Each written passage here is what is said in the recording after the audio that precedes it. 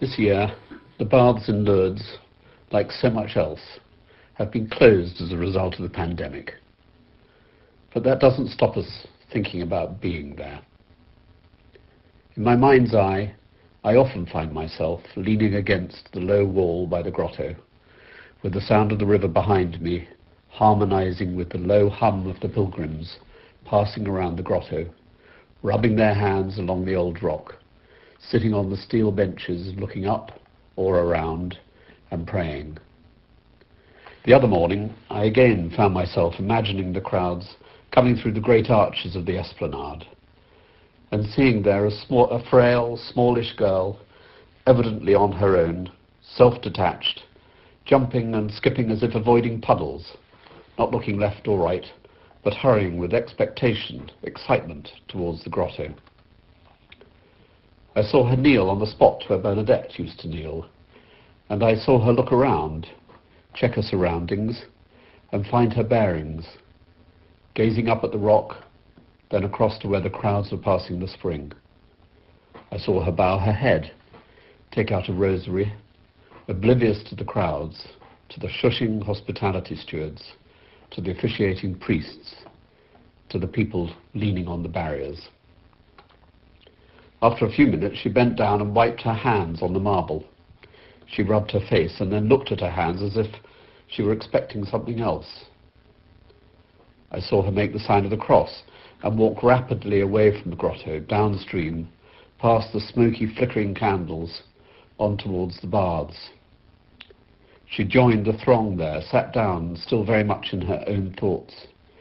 and I watched her shuffling along with the others, and slowly but surely, as if she had woken up, she started to look around, to join in, singing and praying with the others. She had become part of what began as an endless queue of faceless humanity,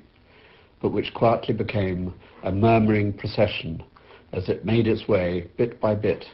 towards the copper doors of the baths, until eventually she was summoned to go through the blue and white canvas curtains into a changing cubicle. I recalled what it is like inside,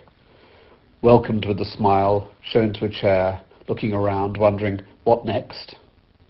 Others there are already changed, some sitting deep in their own thoughts, saying their prayers, others looking around, looking for eye contact, for a quiet word of reassurance. A strange cocktail of individual acts of prayer as well as a collective act, being part of something rather extraordinary, a mix of humility and generosity, of giving and receiving, the helpers showing where clothes should be hung, helping the apparently able and the obviously less able, those that were being helped, actually giving far more than they ever realized.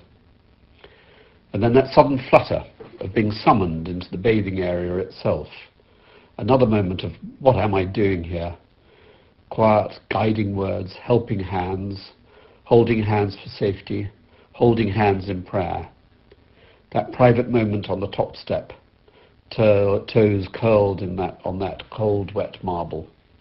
when gently the mind is moved by prayer away from the physical environment and the eyes are fixed on the statue of Our Lady, when you're invited to pray from the depth of your heart for whomever you wish and to share those prayers and intercessions with those around you. Then being helped down into the water, cold of course, that moment of shock and surprise, but also that extraordinary feeling of joining the millions who have taken those steps before. The shocked immersion in the mountain spring water, made holy by the endless passage of patient pilgrims, one after the other, taking and offering their many sufferings and joys with them, joining them all together in that water, sanctifying it. And then, on stepping out,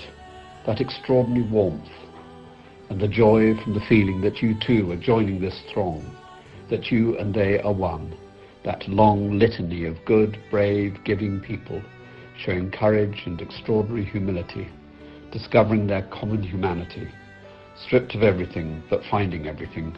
together both in prayer and through this obscure immersion. Then, out into the bright sunshine, blinking, glowing, full of grace, and reflecting the smile of the lady as she said to Bernadette, "Go to the spring, drink of it, and wash yourself there. We may not actually be in Lourdes this year,